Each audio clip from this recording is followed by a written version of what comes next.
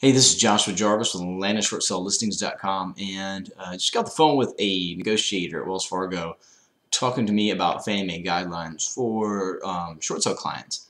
And there are 4 automatic ways to get a short sale sort of approved of, if you will. And those 4 ways are the death of the borrower, so the person who got the mortgage dies, and that person can now do a short sale. I know that seems like that's supposed to be comedy, but it really wasn't. The second way is divorce.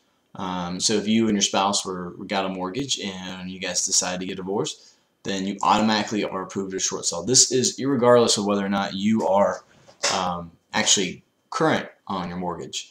I don't know if irregardless is a word or not, but anyway. So the third one is long-term or permanent disability. So if you get injured in the job, something happens, and you have that disability, again, whether or not you are current on your mortgage is not important to Fannie Mae. It's this disability. And you have to prove all these things, of course. But the fourth, which is the one that really matters to a lot of you, is sort of long-term or long-distance job.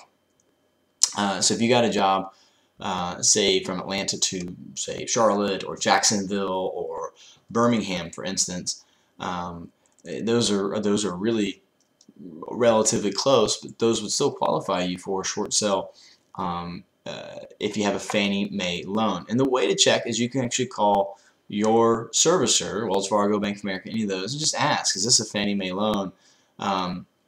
They may make you do it in writing, but you can find out fairly easily. And so if you have any questions, you can also go through Fannie Mae to find out if you have a Fannie Mae loan. If you have any questions, you can just visit us online at AtlantaShortSaleListings.com and just send us a message. Or you can comment below. So thanks so much for watching, and make it a great day.